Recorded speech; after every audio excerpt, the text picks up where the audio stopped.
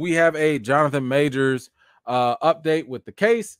So for anybody that does not know, or if you have not been following, you can definitely go check out all my past videos. I've been following the Jonathan Majors case mainly because it could affect, the MCU. Kang the Conqueror, who Majors plays, is a huge part of the plans.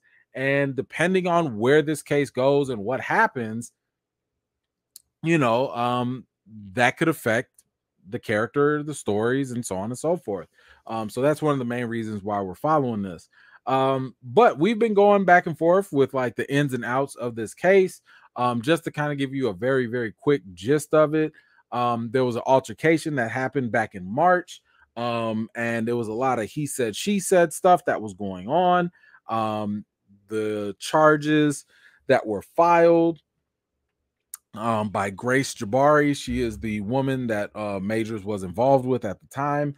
The charges claimed domestic violence, abuse, physical assault, etc. Some of those charges have been dropped. Some of those statements have been recanted. However, the district attorney, they was like, we still want this. So even though, the claimant, the alleged victim kind of stepped away, the attorney general has stepped up and was like, no, we gonna press these charges on Majors. It should be clear that some charges have been dropped that were not sustained, such as the strangulation claim. It was supposed that, he strangled her and all this stuff, but they dropped that because clearly they couldn't defend it, or prosecute it, I should say. But then the prosecution has still kept up some charges that are misdemeanors. Some of them are like second or third degree harassment. Some of them are like second degree assault. But the caveat with that is they have to prove that substantial injury actually happened. So this is why Jonathan Majors' lawyer has been outright with the evidence, and it's for two reasons. We have to realize that ever since Jonathan Majors got into the news with this stuff, this man's career has been going downhill. Like, he's been getting dropped by his team. He's been losing ads. He's been losing movie roles. Like, a lot of stuff has been happening because of the court of public opinion. So his lawyer has been releasing and being very vocal with the media because it's a way to help bolster his public image. That's not how you win in court, but that's a way you win in the court of public opinion. And one thing that I've tried to stress here on my channel is that I am trying my best to be impartial because I don't have all the information, and neither do any of you. We all don't have all the facts or all the information of what has happened that night. The only thing we know so far is everything that Jonathan Majors' lawyer has made available to the public. Again, that's not how it might go down in the actual courtroom, because in a courtroom, you don't listen to just one side. You listen to all sides, and you listen to all the evidence that's out. And so far, as I've been saying multiple times, we have not seen all the evidence. People say we saw the video. Which video? You only saw the video that Jonathan Majors' lawyer showed you. You haven't seen what the prosecution has. We don't know what the prosecution has, because if this were an open and shut case, if the prosecution didn't believe that they had compelling evidence, they would have dropped the charges. They just would have dropped it, because it's a waste of time to try and pursue something that you don't have evidence for. So I've been trying to tell y'all, just wait and don't get your hopes up, because all you going off of is part of the story. I've talked to so many friends of mine that are lawyers, and it's funny at how they look at like the social media reaction, because they like, people don't really understand how the law really works in a courtroom. I'm telling y'all, don't let these articles, don't let me fool y'all into how the court works. All I'm saying is what gets reported and what y'all see is not the whole story, and we gotta wait. But because of that, we do have an update here dealing with evidence, right? And this has to do with the evidence. And forgive me here because some of the articles so far have been reporting different things. So I'm gonna bounce around from different articles here just so we can get as much accuracy as possible. But the Jonathan Majors domestic violence trial has been delayed. It's been delayed by the NYC prosecutors. And there's a reason for this. And the reason is why we got to talk about this here. It says here, after a brief court appearance in Manhattan on Thursday morning with the actor at her side, defense lawyer Pira Chaudhry blamed the delay on prosecutors' failure to turn over evidence for the Victor Timely actor in a timely manner. Oh, okay. It says here, prosecutors waited until Monday, the day before the scheduled trial, to turn over a 2 terabyte hard drive of prosecution evidence. Whoa. And on Thursday, prosecutors said in court that evidence was still being gathered in the case. So a new trial date of September 6th was set. This is exactly what I was talking about.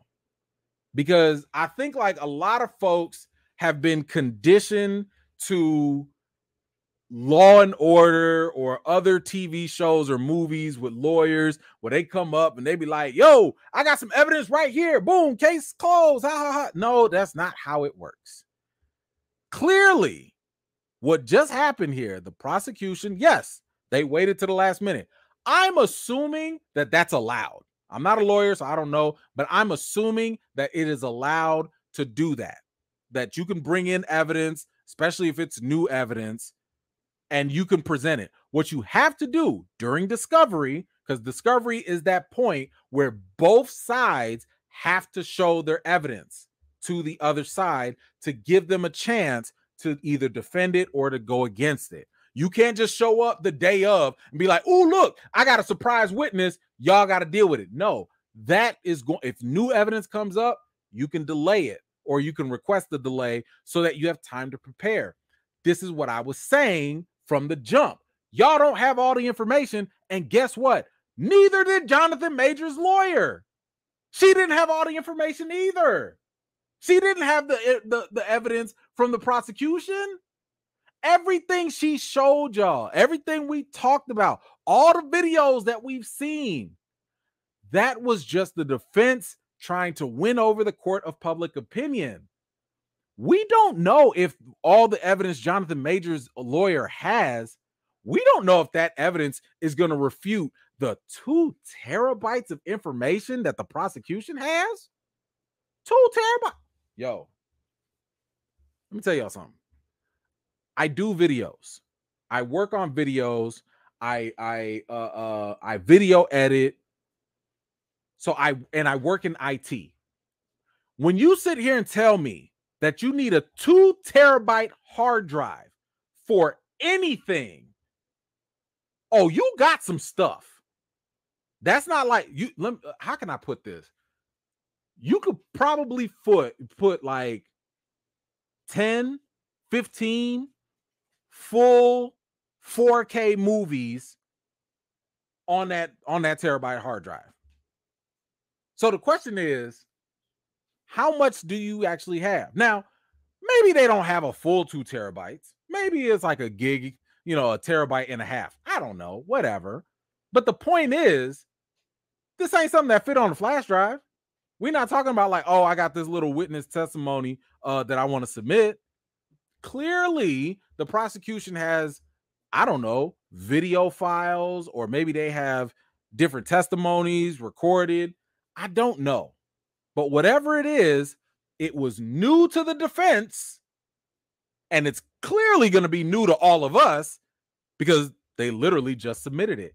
And the fact that they said that they are still gathering evidence, this is why I'm saying I don't think this is an open and shut case. Now, I don't know how good or bad the evidence is. It could be bunk. It could be trash. They could be like, man, we got all this evidence here, and maybe it's nonsense. Maybe, but it's not something that we should be like, well, close the book. It's all done. Case closed. No, it's not. Because now the Jonathan Majors lawyer, they literally need this time to go review that evidence. They have to sit there and watch whatever amount of videos. They got to sit there and go through whatever the prosecution is going to try and throw at him, and they're going to have to defend it. For all we know, we might have to have a completely different defense.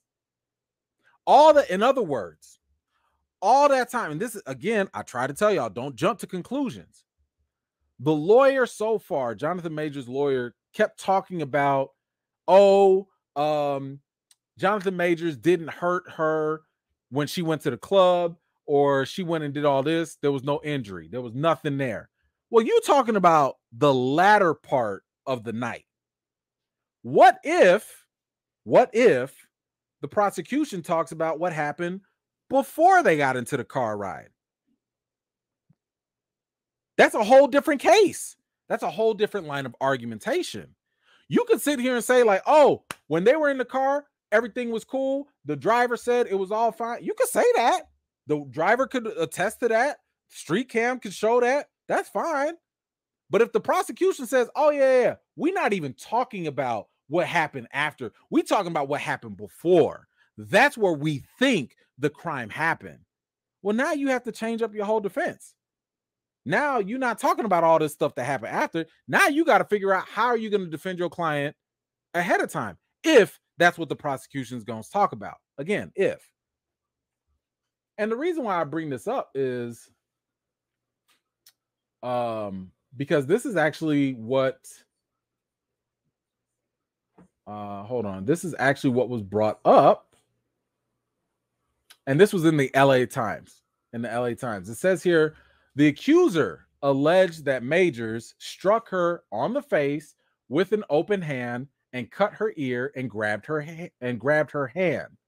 The woman also accused Majors of pushing her into a vehicle, causing her to fall backwards during the altercation. I didn't even hear about this. This is just now being reported. I didn't know. I mean, have y'all read the actual claims? I haven't read the statements.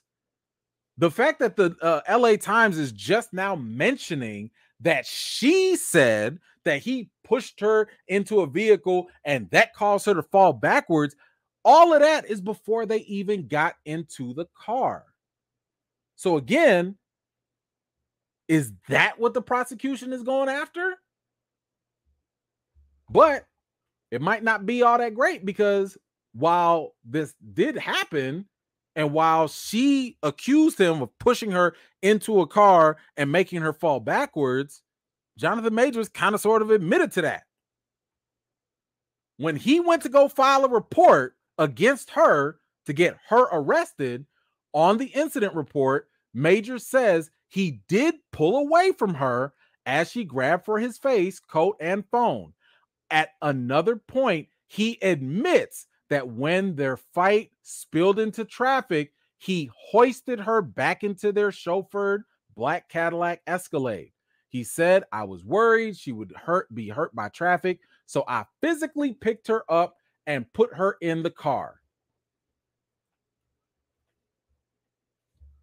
She said he pushed her into the car, made her fall back. He said, I had to pick her up and put her in the car to protect her. This is a he said, she said thing, right? Now, who's right? I don't know. I don't know who's right here. But the question is going to be on the prosecution. How are they going to try and spin it? Are they going to spin it and say, see, he pushed her and he was violent and he caused injury? Maybe that's what they're going to say. And maybe the defense is going to be like, nah, your client was wilding and she was crazy in them streets and my client saved her life. But we have to wait and see, because it's not about what they say or what they do. It's about what you can prove in the court of law. So, We're gonna keep an eye on this case, of course, and keep it going. Hopefully, like I said, this gets resolved quickly. I will still maintain being in the middle because based off of these reports, we clearly don't have enough information. We don't know enough because for all we know, if the prosecution has some crazy video of Jonathan Majors doing something wild, this could flip quick. If the information that the prosecution brings up is whack, this could end quick. But we got to wait and see what happens when it happens. So I don't know, but y'all let me know. Oh, by the way, she still got an iCard or whatever. The NYPD is still looking for Grace Jabari. So if she does come back to the United States, because right now she's in London, they can arrest her. She's done for. Now, whether they'll do it or not, I don't know. Whether charges will be pressed, I don't know. But they are still looking to arrest her right now. So anyway, we'll see how this goes. I'll keep you guys up to date. But I want to thank y'all so much. And please let me know what you think about these Jonathan Majors updates. What do you think about the prosecution having 2 terabytes worth of information, of last minute evidence, and still ongoing evidence supposedly against Jonathan Majors? What do you think about the delay? Whatever you think, let me know in the comments down below. Thank you so much for watching. This was just a segment of one of my live chats, and if you're interested in joining in on the next one, be sure to subscribe and turn on your notifications for more. I've got more videos and reviews to do for you all, and until next time, I'll see you all later.